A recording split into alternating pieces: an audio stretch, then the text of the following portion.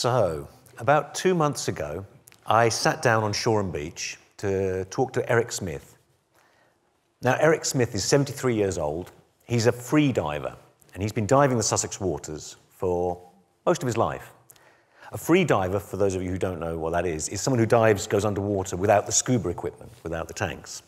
So he was telling me he was a bit frustrated at 73 because he could only hold his breath for 2 minutes, which is about a minute and a half more than me. But when he was in his 20s and 30s, he could hold it for 4 minutes, which is incredible. So why was I sat there talking to Eric? Well, Eric is a witness of the global climate and biodiversity crisis rolling out on our own shores here at Sussex.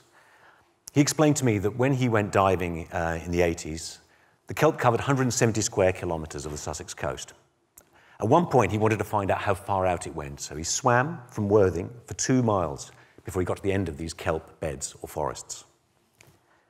These kelp beds and forests, he explained to me, are really important because they're like, you can imagine a forest. It has lots of little spaces that allow juvenile fish to grow as nurseries, the bass, the cod, the cuttlefish, all those things that sustain the local fisheries, and also the dolphins and the hyet and the seals and so forth. They play a really important role in carbon as well. They being big algae, they trap carbon in themselves, they convey it into the marine system. So they also, I'll add one more while we're at it, they're great climate protection for shores from storms, for example. They absorb some of that damage, so they play huge roles for us. The sad news is that today, 96% of that has gone. Since 1980 to today, 4% remains. So why is that? What happened? Well, 1987, I'd actually just started my undergraduate degree here at Sussex, and about 2 weeks in, I woke up with a hangover from East Slope Bar, as I discovered all the delights of undergraduate education, and walked out, and the whole thing looked like the nuclear war that I had always been fearful of had taken place. The trees were strewn across the campus. It was absolute devastation. That great storm of 1987, some of you will remember, hit Shoreham. The anemometer, the wind speed measure there, hit 120 miles per hour before the actual thing broke. The roof of the flats I live in blew off into the car park where I live now. So what it also did, it destroyed those kelp beds, or it actually reduced those kelp beds. But as Eric said to me, he said, there'd been plenty of storms like that in the past, and the kelp had always recovered. What was different about this one? And he explained to me that the trawling activity, which was restricted to work outside these kelp beds, because basically what trawling is, you drag a big net on sort of wheels and chain across the seabed, couldn't get into those kelp beds, but now they could. So he was explaining to me that the kelp never had a chance to recover following that.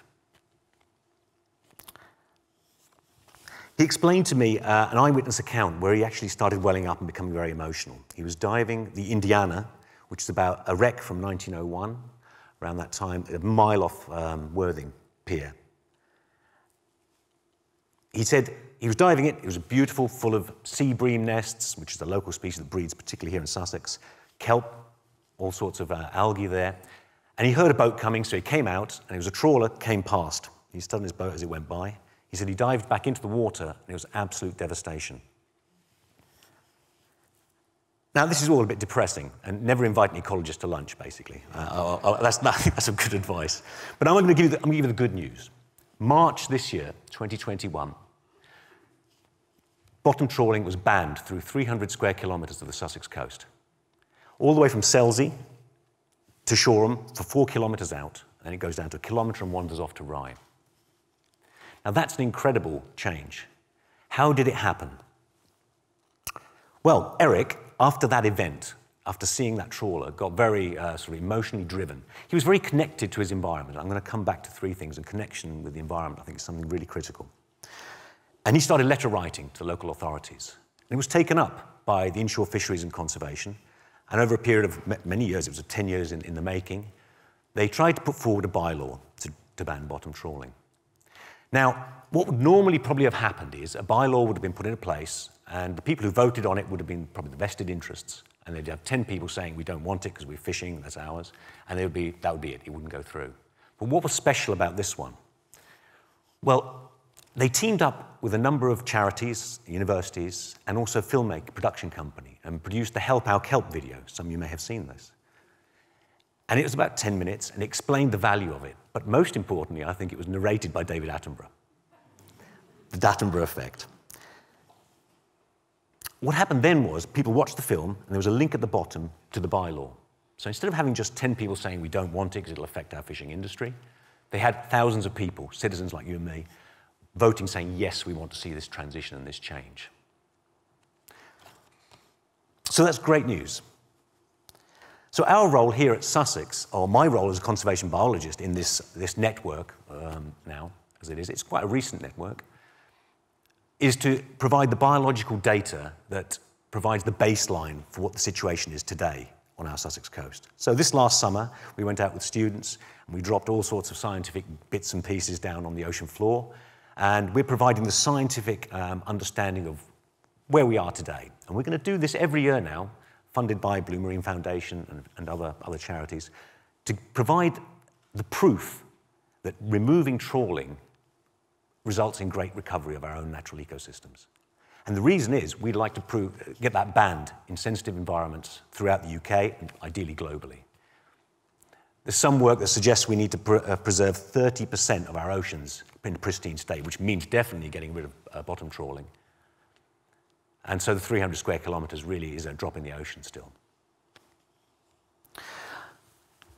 When you're talking about transition and change, what intrigues me is how did it happen. So I want to kind of identify three things. One of those is connection, the connection that Eric had with that environment, that motivated him. I mean, he works as a lorry driver. He's not an academic. He's nothing like that.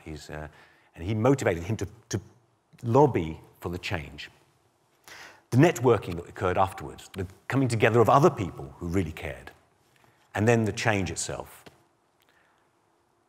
We've applied this kind of principle of identifying these key people who really engage with their environments, have great knowledge of it as well, in South America and Papua New Guinea over the last 20 years with some of our colleagues here at Sussex. And it's resulted in incredible things. We've managed to conserve 16,000 hectares of some of the most biologically rich forests globally as part of this process.